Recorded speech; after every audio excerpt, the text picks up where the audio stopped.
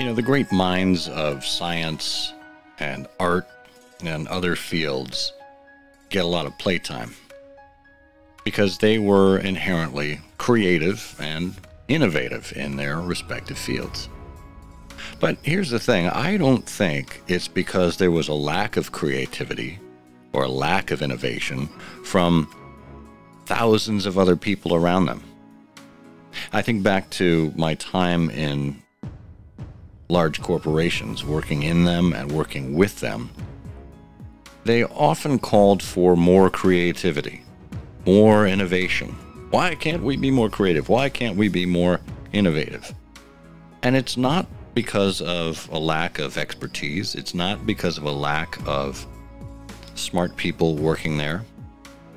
I think in large part, you get into these situations and it's effectively management by committee.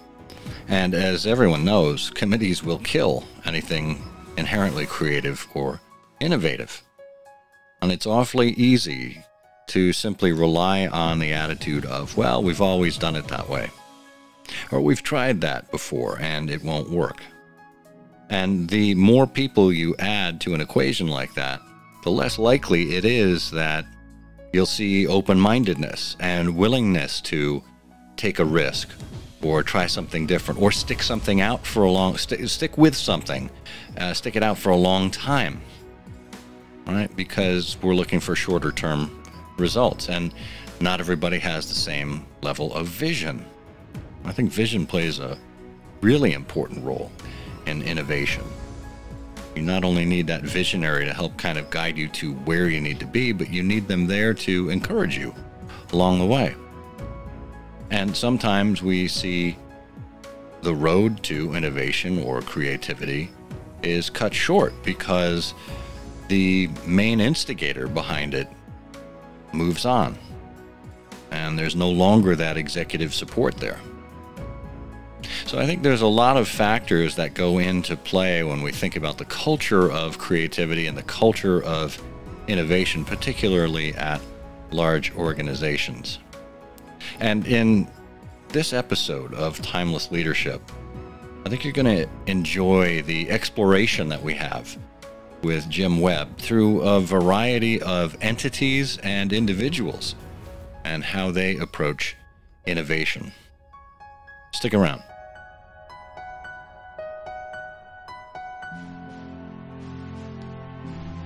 Have you ever admired a leader and wondered just what it is that makes her who she is? How he came to embrace the things that advanced him? Welcome to Timeless Leadership, where we look at the principles that define success. This is a show for leaders at all stages of their careers who aspire to understand what it truly means to be a leader. And who is a leader? Dolly Parton said, "If your actions inspire others to dream more, learn more, do more, and become more, you are a leader." Together, we'll explore key principles, not only in the sense of fundamentals, but also in the ethical sense, the habits, character traits, and virtues that form the backbone of leadership. Principles that are just as relevant and essential in the 21st century as they were in the first century. This is Timeless Leadership. Hey there, welcome to Timeless Leadership, where we explore principles and virtues that accompany successful and admirable leaders. I'm your host, Scott Monty, and I hope you're listening to us on whatever podcast catcher you have and that you've subscribed to us there. We release new episodes every other week. We're in season 3 now. This is the 12th show of our 3rd season. And make sure you're signed up to get updates either through the Timeless and Timely newsletter, where we'll send you an email with the show notes whenever they go out, or again through whatever podcast listening platform you prefer. And if you wouldn't mind subscribing to Timeless and Timely just as a regular newsletter subscriber, I typically dot that publication with my thoughts on leadership and reflect on some of the greats in history and literature and philosophy to kind of give us a new vision on their take and how the old really applies to the new once again.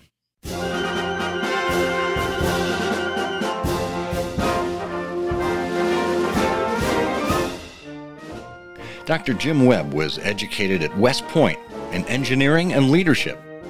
He graduated with honors from Ranger School and earned the coveted Green Beret. He since received an MBA, an MS in engineering, and a doctorate in innovation.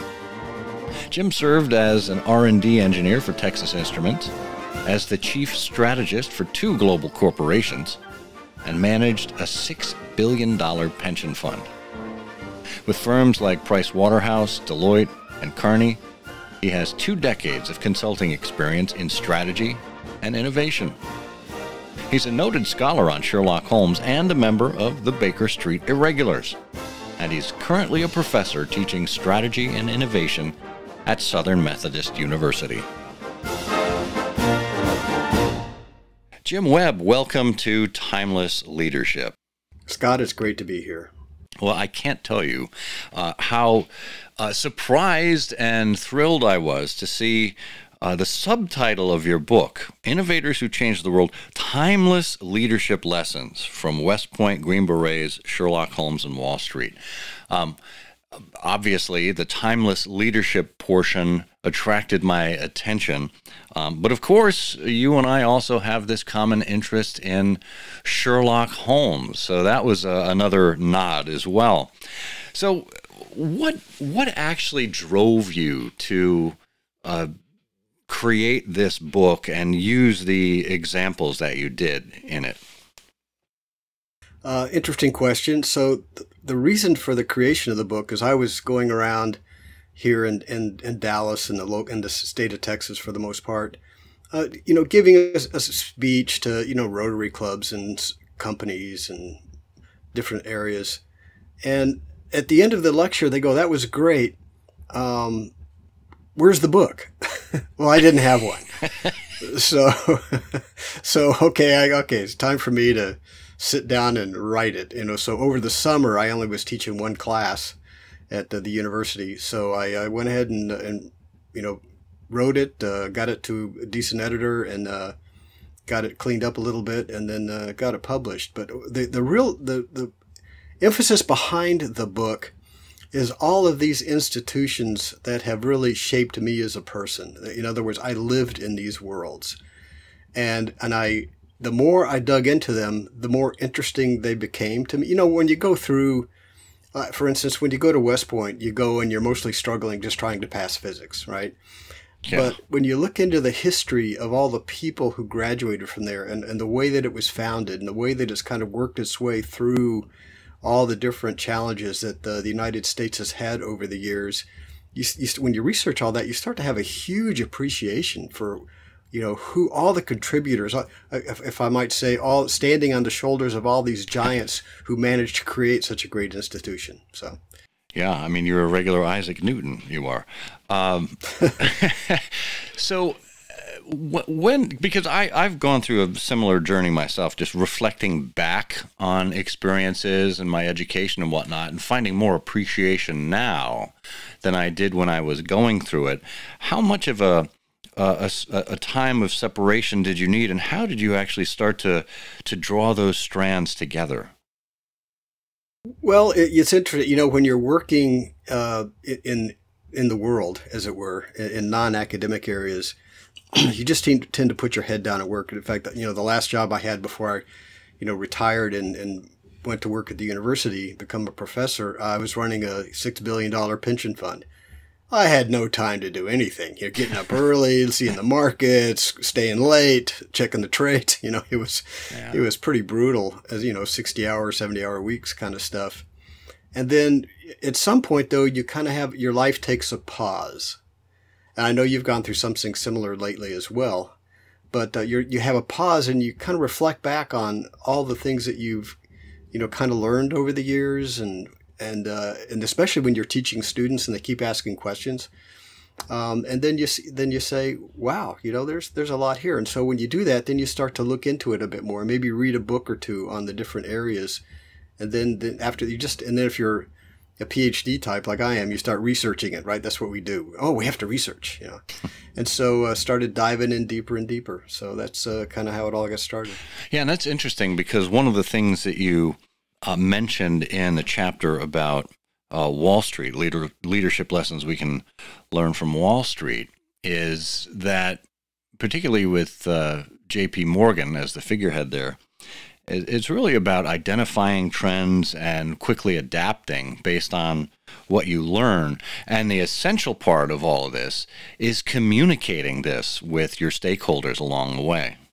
Yeah, I think, and it's very interesting in that one of the trends that I've noticed as I've gone through this journey is that, you know, in academic circles, they talk a lot about transformational leadership and transactional leadership. Transformational being, you know, the Elon Musks and the Stephen Jobs of the world who have great big visions and drive people toward their visions and keep painting these clear pictures of the future. And then you have the transactional leaders who have to make them happen. That's more like managers who they have a limited amount of resources and they have to do with those resources what they can and just be as efficient as they can. But what I'm finding is the situational leader is pure gold. In other words, they're capable of doing both. You had J.P. Morgan, who in that particular instance, who was he understood the nuances of the New York Stock Exchange. He understood the nuances of banking. He knew everybody in the banking world. But all at the same time, he had a clear picture of when things started going south, you know, getting everybody together and negotiating something amongst them. And he obviously had the panache to be able to do that. And quite frankly, he locked everybody in a room until they came to an agreement. He was famous for that. But, you know, but he understood everything. And so he was more of a situational leader. In other words, he could go down and understand the small little nuances of all the transactions. And he could also immediately shift to the big picture. And one of the things that I found interesting isn't that what the great CEOs do? You know, the great CEOs are the guys who are able to walk through the factory and say hi to all the people on the shop floor and see what's going on, then walk up to their executive suite and be able to make the bigger decisions, understanding all parts of the business in detail. And those people are gold. There's not many of them. Yeah, you're really spot on with that. And, you know, I was fortunate enough to work with leadership like that in my time at Ford Motor Company. You know, we had a visionary executive chairman in Bill Ford. And he at one point was CEO and stepped aside, realizing that he did not have that kind of transactional and even situational leadership capability that was necessary, and brought in Alan Mulally. And Alan was an engineer by training and knew all the transactional stuff, but he really stepped it up to that level of situational leadership. He had the trust of everyone at the organization. He was friendly. He was about building relationships. He was about recognizing the expertise on his team and about collaboration. And I think that notion of trust is something that I saw pop up again and again throughout your book. And, you know, we just talked with Stephen M.R. Covey in the last episode about trust and inspire.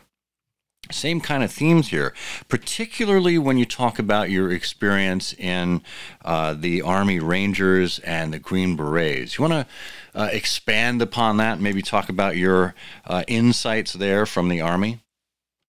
Yeah, it's interesting. There are, of course, there's different parts of the Army and they have different values. If you look at, say, the conventional Army, it's mostly, you know, kind of very chain of command driven, take orders, do what you're told, et cetera, et cetera.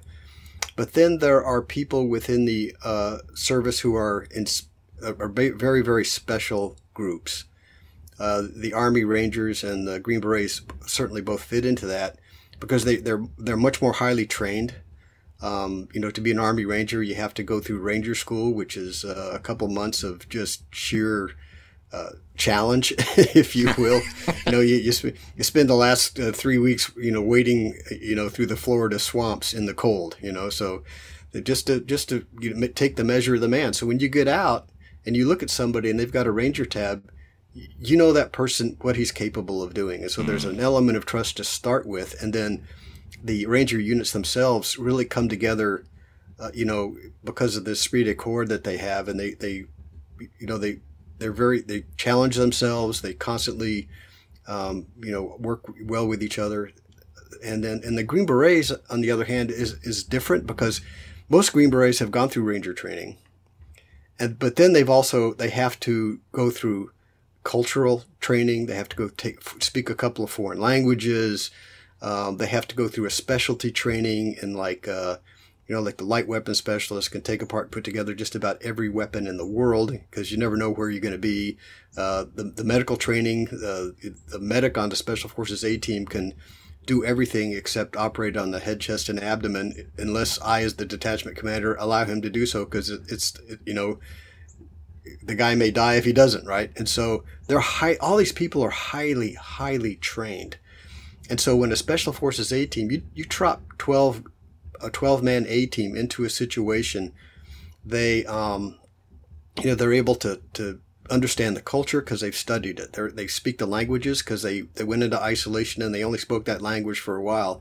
And they've studied the bios of the guys that they're linking up with, because typically they work with people in foreign countries to conduct revolutionary warfare, guerrilla warfare. And there's an excellent book written by, it was a Marine actually, who said the difference between like the way a Marine company would handle, let's say there's a village and they're being harassed by the enemy, right? A Marine company would come in and they roll in with their tanks and their armored personnel carriers, and they say, okay, we're here to protect you. We're going to surround the village with our people, and then we're going to make sure that nothing happens. But by the way, we can't let you leave because we don't know who's helping the enemy and who's not. And so it's kind of a classic, build a fence around the town. Well, a Special Forces unit shows up day one, and it's the commander and his radio operator walk into the village in a very dignified way and request an audience with the village elders. They do it speaking the language of the villagers. And they understand the cultures. They're not going to offend anybody because they know the cultures. They're not going to do something silly. Then they say, we want to help you defend yourself. We are here to help you. There's only 12 of us. It's not like 100 people are going to surround the village. We want to train you. We want to help you. We want to provide you equipment if you need it to be able to really help yourself. And so it's a very different type of soldier. But you know what? It takes forever to train a Green Beret, too. It takes a year on average to really get them up to speed. Yeah. That makes sense, because, the level of preparation and expertise that you're talking about, it doesn't come just by, studying a manual or the back of an envelope calculation. This is deep immersion. And when it's fewer numbers of people going in, the way you're describing, this is really leadership that doesn't overwhelm with force. It's not a command and control kind of thing. It's really about a coaching mentality. You are training the rest of the village or wherever you happen to be and enabling them. And isn't that what a good leader does? You're exactly right. If you can, because when you leave, those people have learned skills. They've got a greater confidence in each other because they've worked together to be able to build a freer society. They've been able to, get rid of the enemy for the most part, so they're not bothered anymore, and they know that if they come back, they kind of know what to do. So it just builds trust not only within the village or the country, but it also helps the United States because they knew that they had friends in the United States. So it's all. It's all good. Yeah. So, shifting thoughts a little bit here, I was really intrigued to see the story of Jigoro Kano in there, the father of Olympic judo. Mm-hmm. And I know that's a particular interest of yours as well. Talk a little bit about the influences of Kano and of perhaps of Japanese culture in getting to that point. Yeah, I started studying judo when I was like 10 years old, so I've been doing it my whole life. So obviously it had, and me initially it was just a cool sport. It was fun, it was it's one of those sports that, it's a lot of hard work. It's one of the most aerobic sports in the Olympic movement. But for the longest time, I just went out and competed and had fun. But then, once again, when you pause and reflect and you look back on how did Jigoro Kano get to where he was, it's an amazing story. In other words, here he was a small for his age, asthmatic-y kid, but he's highly intelligent. And so he came from a wealthy family. They had a sake brewery, which is, close to my heart anyway. But he, I know I had to throw that in there. But he got sent to boarding school. Well, when you go to boarding school, you know how those shenanigans go, right? So he's there. He's a really smart kid. He's small, asthmatic-y, and so he gets bullied by all these larger kids. Well, fortunately, he had an uncle who was, a samurai at one point and knew jujitsu. So he showed Jigoro Kano some jujitsu moves, and all of a sudden he's empowered, And so he thought this is the coolest stuff in the world because now we can fight back against the bullies. So he started getting really involved in studying jujitsu, and he got so involved he mastered one style. And usually people kind of master one style and they call it a day. Well, he decided, wait, I can learn from these other, because every jujitsu system has their own techniques that they teach that are all different and effective in their own ways. And so he started studying and he became a master in several other different styles. But all this was happening during the beginnings of the Meiji Restoration. I don't know if you see the Tom Cruise samurai movie that came out years ago, but it was a period of great change in Japan where American ships are in the harbor, and all of a sudden Japan is kind of forced for the first time to not just be its own little island. They're starting to trade with the outside.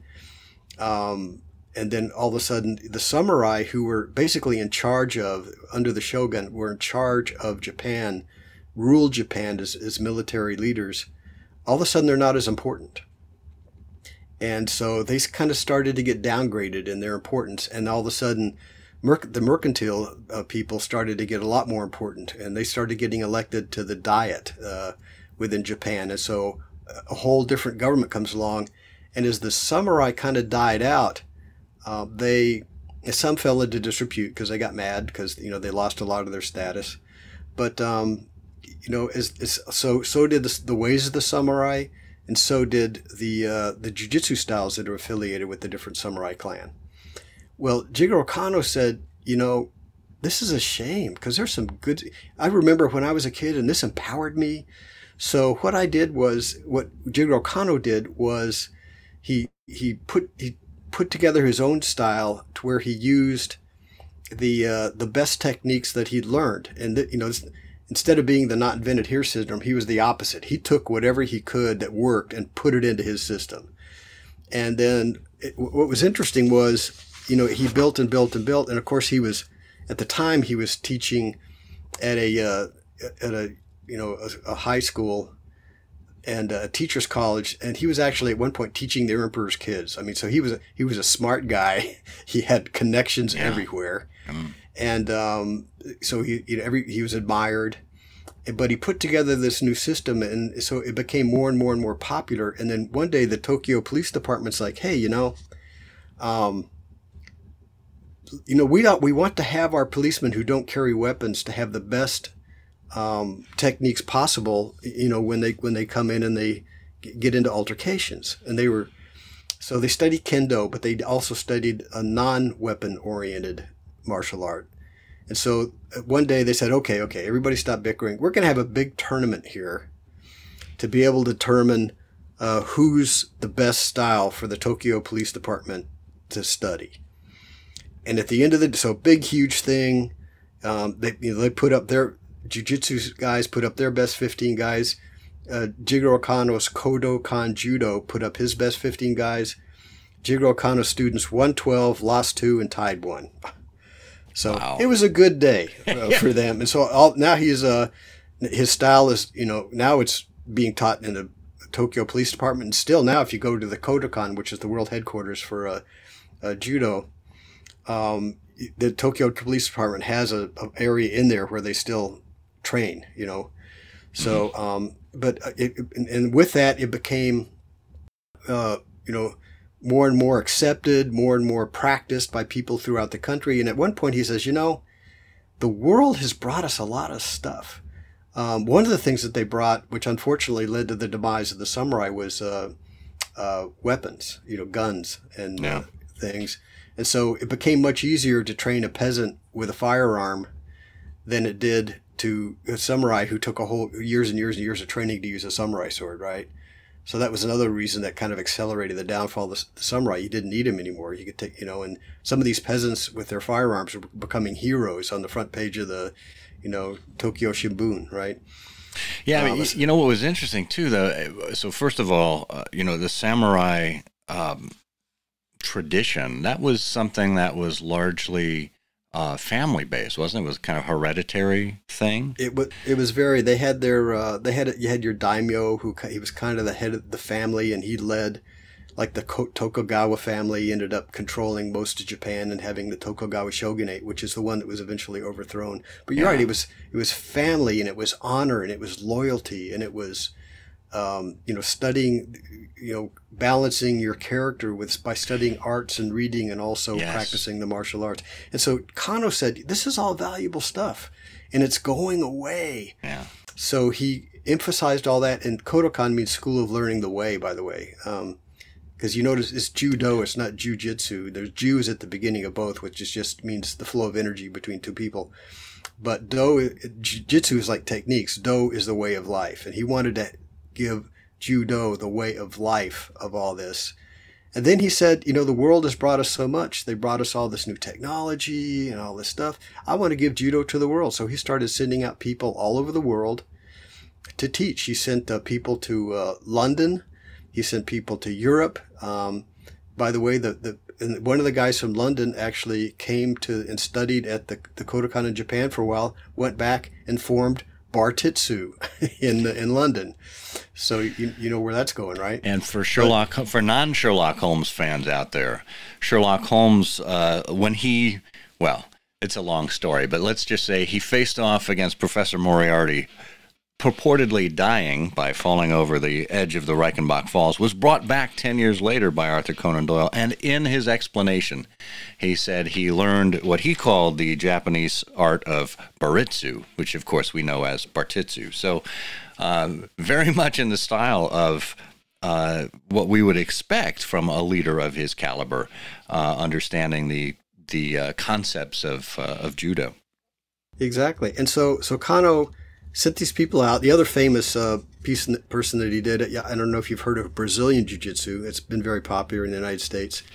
That's a derivative of judo. A guy, Matsuo Maeda, went to Brazil, and he was teaching it, and a guy named Helio Gracie, he said, well, look, I don't like all this standing up throwing stuff, but I love all the groundwork you're teaching us. And so he formed his own style, because his theory was, is my understanding, was that in Brazil, most of the fights end up like in a bar, in the mud and the blood and the beer, right? And so he wanted to learn how to fight on the ground. So he took the judo techniques and he emphasized them on the ground, and that became Brazilian Jiu-Jitsu. And then the next thing he did was he took advantage of an existing infrastructure to accelerate judo to the world, and that was the Olympic movement.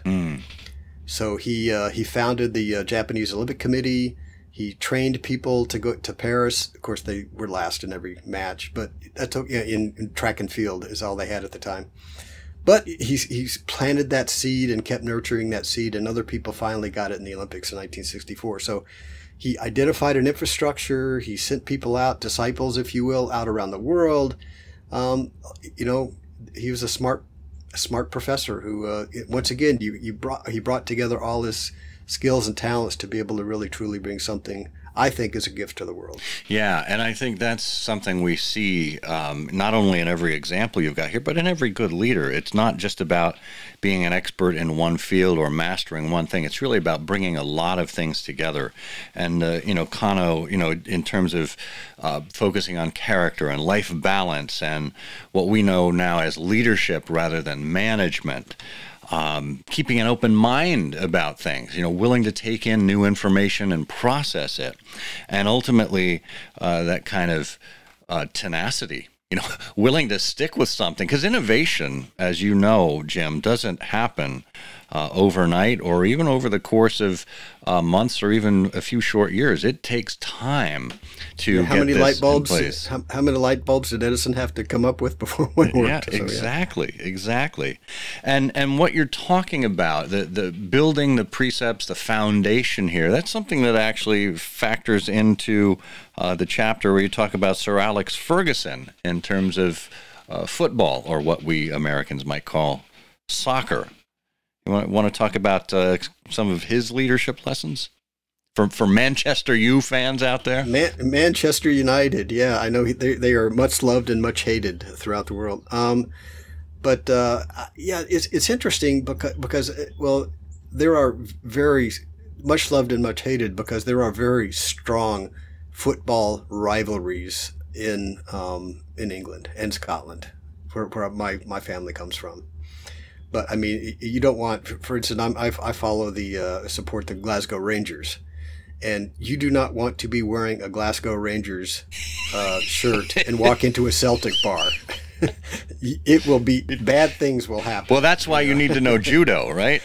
you might be onto something there. But Sir Alex Ferguson, actually, Manchester United was a very storied team, and mostly because at one point, they were the leaders in starting to go compete in Europe instead of just competing in England. And what had happened is they were coming back from Europe because the Football Association in England wasn't real keen on people going off to Europe. They just really wanted to promote their own football league in England. So they had to hurry back to England to have a game the next day after competing in Europe. And so they refueled in Munich, Germany, and unfortunately, it was the weather was really, really bad. And after several takeoff tries, unfortunately, on the third try, the plane crashed, and almost all of the first team, except for Bobby Charlton, was totally wiped out. So the entire first team, Manchester United, gone. Something they'd built for years. But the good news is the leadership of Manchester United, Matt Busby and others, came together and rebuilt Manchester United, and very quickly, within a couple of years, they won the Football Association Cup, which is the big tournament that they have in England. There's three big titles in English football: the Champions League title, which is winning all of Europe; the FA Cup, which is the big tournament; and then actually winning the league. So this are the three things they go after. And they came back and they won. They did well in the league.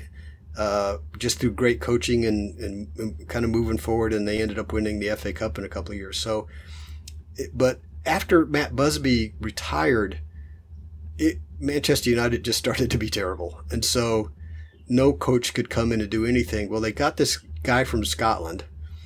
He was up at Aberdeen, Scotland, where it's really cold, and he came down to Manchester, took over Manchester United, but he was a strong disciplinarian.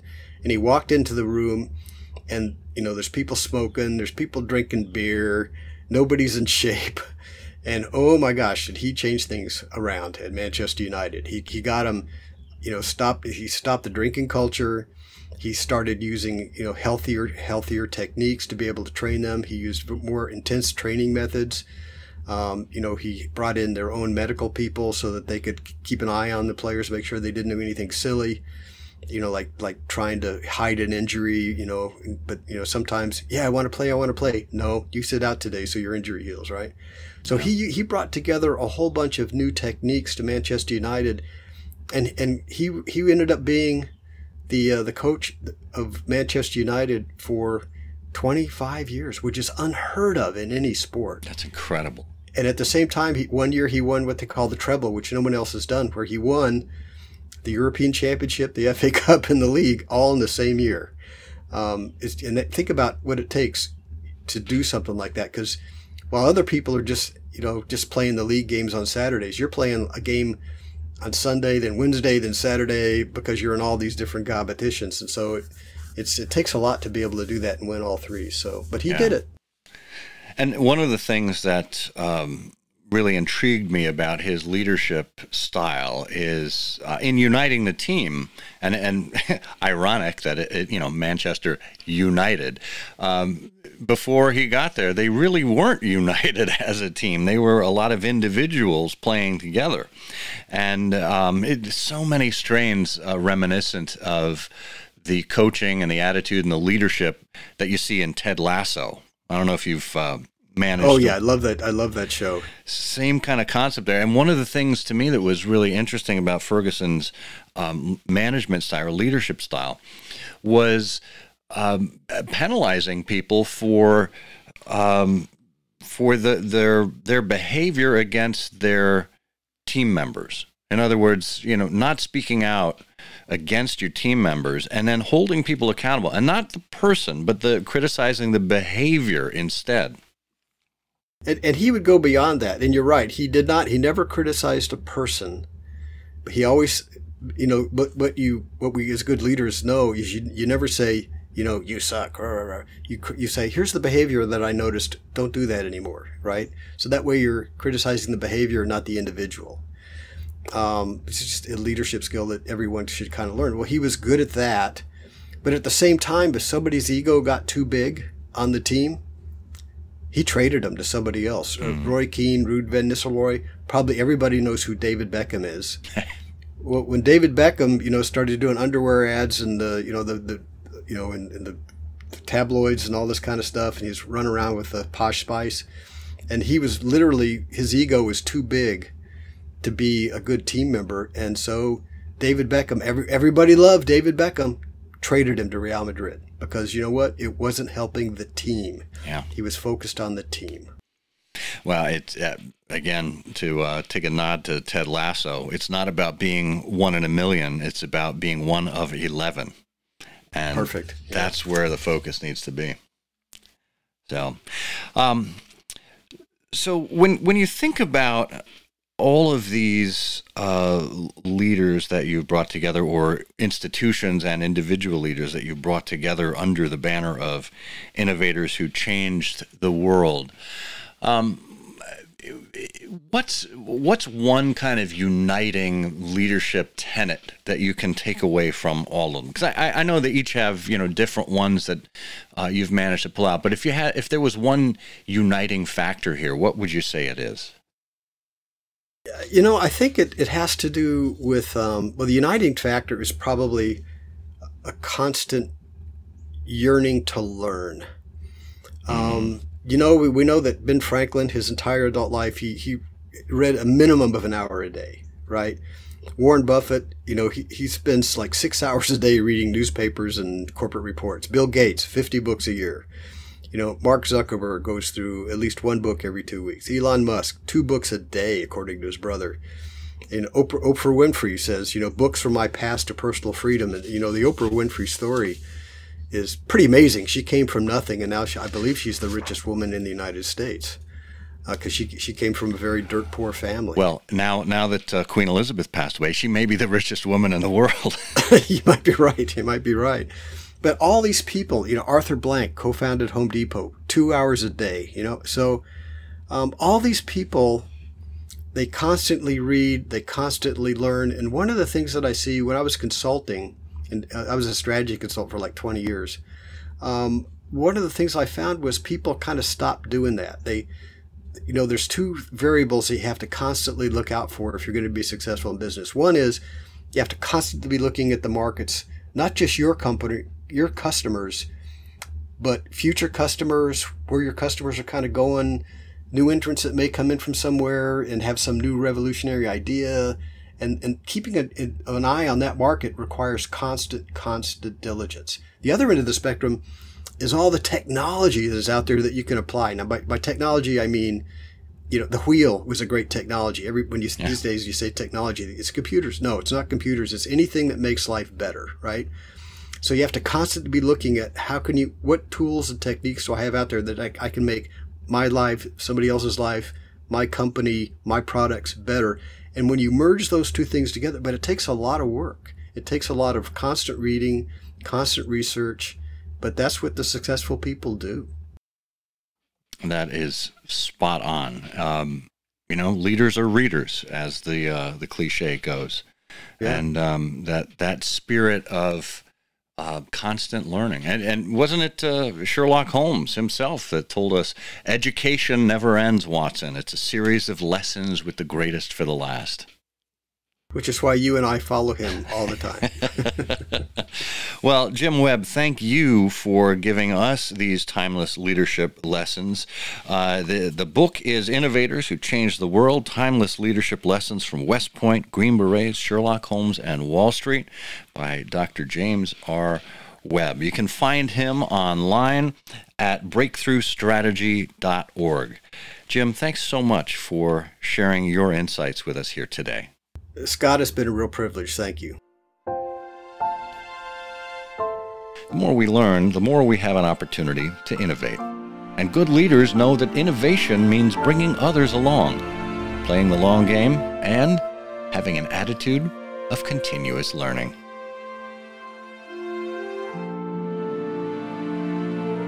Thank you for joining us and for being an advocate for timeless and principled leadership, whenever and wherever you find it. I'm Scott Monty. Until next time, may you dream more, learn more, do more, and become more, for you are a leader.